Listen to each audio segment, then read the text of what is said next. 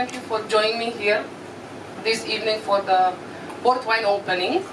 So I will open for you today a 2006 bottle of port wine. Yeah. For that I will use a special tongue which is already on my burner. I'm heating it up. Then I have regular water and ice water as well. So how I will open it, the procedure is the following.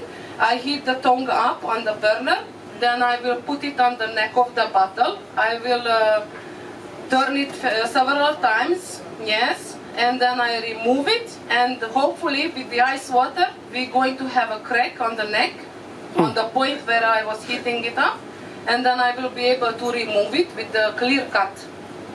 These special port wines, the vintage port wines, they are always in the dark colored bottle in order to protect them from the heat and from the lights. They usually are aged in the barrels. Annette, ladies and gentlemen, our bar manager. So now it's going to happen. Annette, do I need to evacuate the guests who are here right in the front? No, it's fine.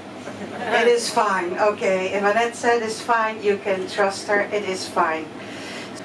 Because this is actually what they use is a traditional Portuguese way of opening this kind of vintage pots, yeah? So in Portugal for sure they sell it for you. Right, are we ready? Okay. Well, we have the sprinklers here, so that's one good thing. So everything will be fine. Okay, it's the last day of the cruise, so it's also good. All right.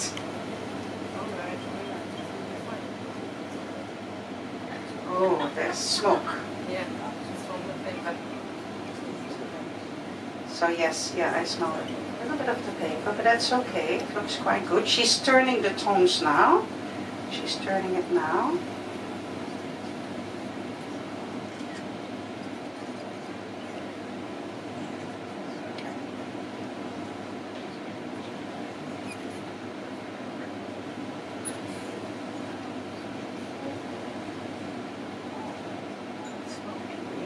It is smoking, yes, but it will be fine. Let's hope Annette says. Okay, I will put the microphone now close to the bottle so you will hear the pop. This is the ice water. Ice water? Yeah. Ice water? Ice water? Yeah. Did you hear? Did you hear? A little thing. Okay, so let's have a look.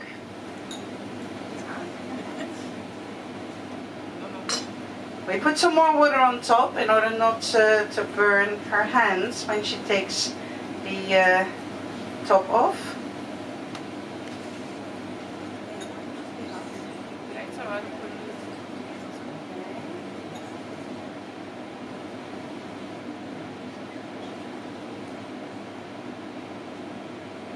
And there it is, a clean cut, a complete clean cut. Give her a round of applause, ladies and gentlemen. Annette! All right, so now we will, or Annette will decant it, and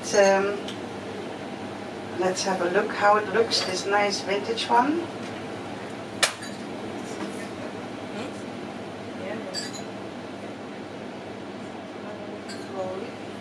If I make it slowly, most probably nothing goes through the, or out from the bottle actually to the decanter. But you need to have a lot of patience for that, yeah? No rush. Thank you very much. Thank you. Thank you, Annette. Fantastic.